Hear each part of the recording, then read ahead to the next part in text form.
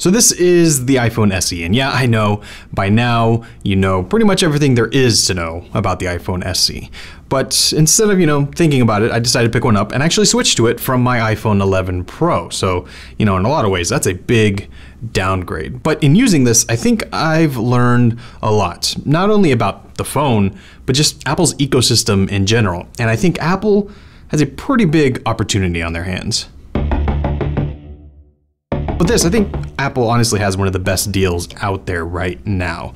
And not because it gives you every feature for a good price, but for that price of $400, it gives you what I think a lot of the budget-minded people are looking for. And you really have to think, what is the iPhone SE for? Why does this actually exist? I've mentioned it before, and I'll mention it again. I think it's for those people who want an affordable phone or those people who want the smallest phone. And this 2020 version of the iPhone SE does that in a little bit of a different way than the original, but it still offers up that budget phone. And for Apple, why would they want a budget phone? And obviously that's a simple answer. They want more people to buy iPhones and more people to get into the Apple ecosystem. So when Apple announced this phone, I was looking at, other products that Apple has, and I realized that Apple can offer the ultimate Apple ecosystem starter kit.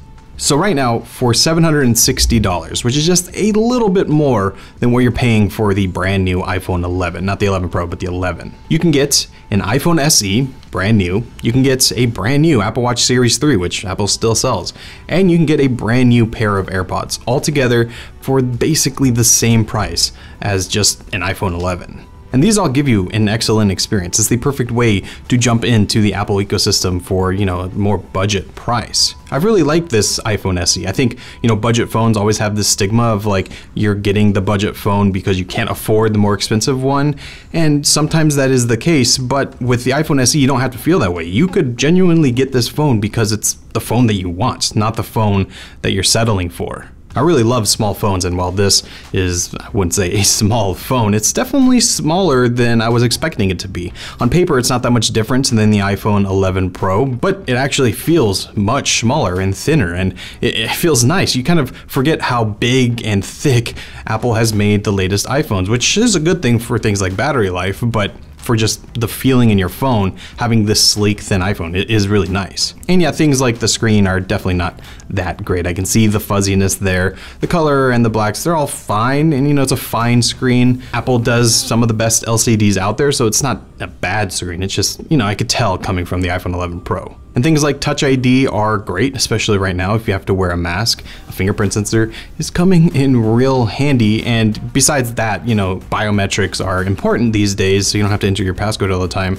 And Touch ID is on par with Face ID in terms of its effectiveness. The camera, I think, is one of the biggest selling points for a phone, and again, when you're looking at a budget phone, a lot of times that's the one thing you're gonna have to sacrifice, but that's not the case with the iPhone SE. It doesn't perform as well as the more expensive counterparts, which you wouldn't really expect it to, but it's so close that honestly, it's kind of negligible in most situations. And of course, the reason why the iPhone SE is so important is that processor. The A13 processor is speedy, it's fast, it's everything you expect from a modern iPhone, even though it's in this smaller phone. But most importantly with that, you're getting all your updates. So you could buy this phone today and in 4 years, it's still going to get the latest updates. Now, will it perform all that well?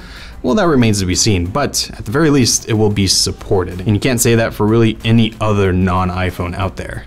And all of that is important because from Apple's perspective, they want people to buy iPhones, and if the cheapest iPhone is the one that a lot of people are going to buy and possibly buy as their first iPhone, you need to give them a good experience, and the iPhone SE delivers on that. So using this as kind of the brain, the hub of the Apple ecosystem starter kit, you're starting in a pretty good place. I think a lot of people forget that the Apple Watch Series 3 is still for sale, brand new from Apple. You can go to their site and buy one right from them. And the Apple Watch is interesting because it's one case where the newer versions, sure, they're better in a few different ways, but you're not really getting that much more out of them. The Apple Watch Series 3 still gives you a speedy processor. It's one of the first that actually was usable and speedy. It doesn't have that larger screen that you get with the 4 or 5, but the screen is still plenty usable and responsive. Plus, if you want, you can still get LTE, which is something that I actually use on my Apple Watch Watch all the time. It has pretty much all of those features that you want. The health tracking, it doesn't have EKG, but it has most everything that you're looking for when you think of an Apple Watch. And since Apple has done a, actually decent job, surprisingly, of making everything cross-compatible, you can get the new watch bands, you can buy third-party, and it all works with that Series 3 with no issues. If I didn't have the Series 4, I would still be using the Series 3, which is what I had before that, and honestly, I don't think I would really be missing on much. And if you bought the Series 3 today, it would still last you quite a few years. Real quick before we continue, I want to thank this video's sponsor, Skillshare. Skillshare is an online learning community that offers classes that help you continue learning in many different creative fields. So illustration, design, photography, business, really anything you can think of that makes you want to do and create, Skillshare has a class for you. And especially in a time like right now, a lot of us are stuck at home with maybe a little bit more extra time, so you don't want to let that slide. Put it to good use and maybe learn something new. Skillshare is constantly offering new classes, there's no ads, it's specifically curated for learning. And they offer these classes starting at less than $10 a month. So if this is something that sounds interesting to you, check out the link down in the description. The first 1,000 of you will get 2 free months of Skillshare Premium. So don't hesitate, check it out and start learning.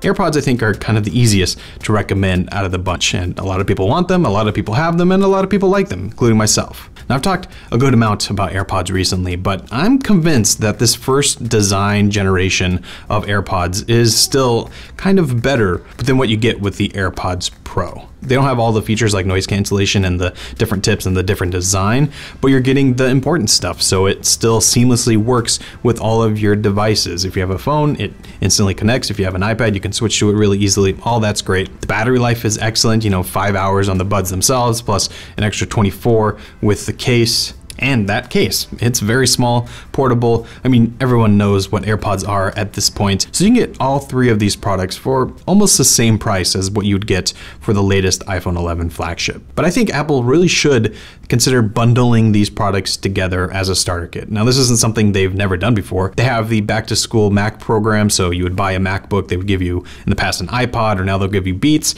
They have bundles that they've done before. And this wouldn't make a ton of sense because, again, I think the purpose of the iPhone SE is to hook new users. So say I bought this Apple ecosystem starter kit. Okay, the phone is great and the watch is great and the AirPods are great. Okay, that's all fine. Maybe next year I'm like, well, maybe I'm ready to upgrade to a new phone. Well, Android phones have been looking pretty good. Maybe I'll get that. Ah, crap. My Apple Watch won't work there. Well, maybe I don't want my Apple Watch, I want to upgrade it to something else. Well, there's not that many options out there, and the ones that do definitely aren't integrated with iOS as well as the Apple Watch. So that you're a little dissuaded from doing. AirPods is probably the easiest to replace. You can get something like the Galaxy Buds, which are great. But again, it's that same thing. It's not as well integrated, so you can do it, but AirPods are not any worse than any other pair of wireless headphones, really. So Apple will probably have that person hooked. They'll get a new iPhone because they have that watch that they need it to connect to. And then once they have that new phone, the new watch comes out and they're like, oh, well, this one's getting maybe a little old, I'll upgrade my watch. And the cycle just continues. It's the same way everyone who is in this same situation got trapped in the first place. The difference now is that the price is so low for all these products, there's a real incentive to advertise this. And I think Apple could just make a killing with this. Now, yes, of course, other companies have similarly decent deals. You can get like the Samsung A51 for $400, same price as the iPhone SE. You can get Galaxy Buds instead of AirPods. You can Samsung Watch instead of the Apple Watch. So there are different ways to kind of switch this together, but it's different for Apple's purposes at least. And also, of course, this doesn't really apply to other countries. I know the phone is a lot more expensive in other places. So, Apple, if you're listening, I'd like my commission whenever you announce this new bundled deal. But until then, what do you think? Is this something that makes sense? I would like to actually see Apple do more bundles of different products. Like, if you think about it, yeah, this might be the budget bundle, but you could do a more pro bundle with the iPhone 11 Pro, AirPods Pro, the Apple Watch Series 5 with LTE or something. You can have a high level one. It'd be interesting to maybe see, you buy all these different products at one time, but maybe there's like a $100, $50 discount on them. I think there's money to be made here. But luckily, these are all pretty great products. I've been using the iPhone SE as my main phone since it came out, and I'm not really missing too much. It's a great phone. I have no problem recommending it, but I think there's an opportunity here.